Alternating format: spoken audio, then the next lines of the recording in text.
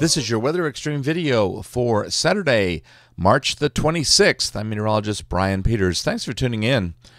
There's a look at our surface map for today, and believe it or not, hard to believe in central and north Alabama, but we have showers that are not too far away with that stationary front that is lingering along the Gulf Coast.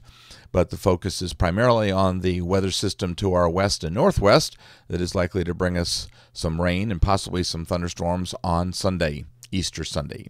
In the upper atmosphere, we're watching a trough come across out of the northern part of the Rockies into the central plain states, and that will be generating a bit of a low pressure area, and that will drag a front into our area for Sunday, bringing us some pretty good chances for rain.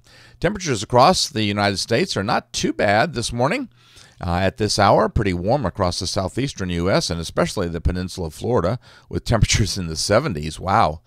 A little bit cool still across the northern tier of the United States, and especially in north-central United States where they're down into the teens. No teen values across central Alabama, but we are watching a good deal of moisture down across the southeastern quadrant of the state where there's a good deal of fog. And temperatures across central Alabama generally around the 50-degree mark, 47 at Tuscaloosa, 50 at Anniston, and 53 at Birmingham. So kind of median there is about 50 degrees. As I say, the showers are not too far away. We've got some showers along the Gulf Coast and just inland across northwest Florida Panhandle as well as the southern counties of Alabama. Watch warning map is actually pretty clean this morning. We do have some red flag warnings. Those are those pink values out there in southern New Mexico and southeastern Arizona. The blues are freeze warnings across parts of Kentucky and Tennessee and a little bit of Indiana and Illinois. And then there's an assortment of other little warnings. And all those little green streaks that you see in the lower Mississippi River Valley, those are still flood warnings. Storm Prediction Center has a marginal risk over the northern part of Florida and over in the Red River Valley area, just outside the Texas Panhandle.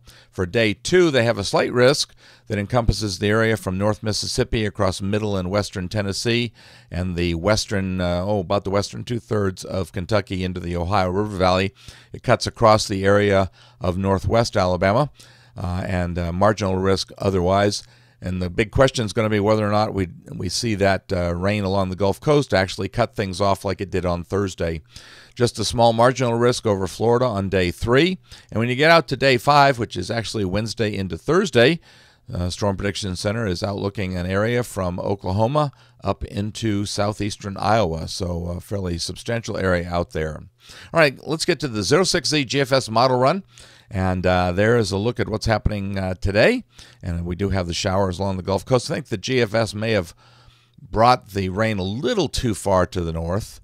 And in the upper atmosphere, by tomorrow at midday, we've got a nice trough coming across the middle and upper Mississippi River Valley. And that will be responsible for generating a surface low that will move into the western Great Lakes in the vicinity of northern Lake Michigan there, with a cold front trailing down into the lower Mississippi River Valley.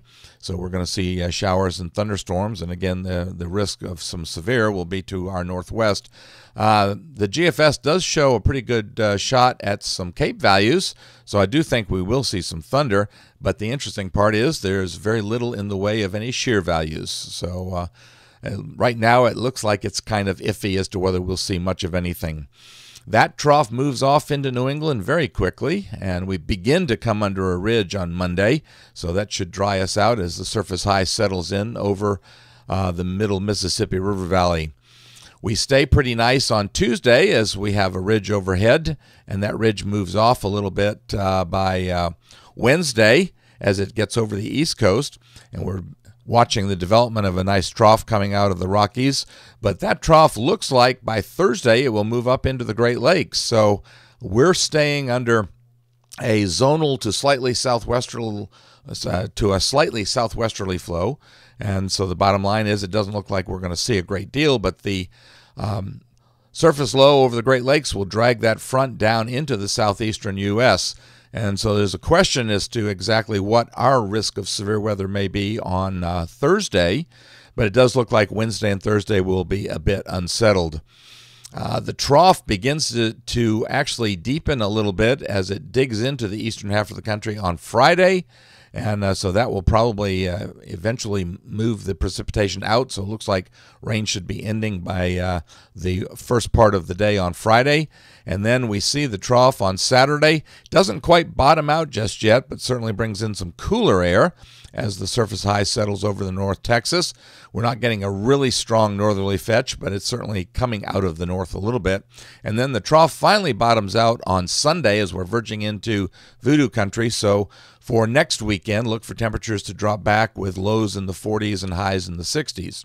Looking out into voodoo country, we start the voodoo period with fairly nice weather with a nice ridge coming over the eastern and southeastern part of the country.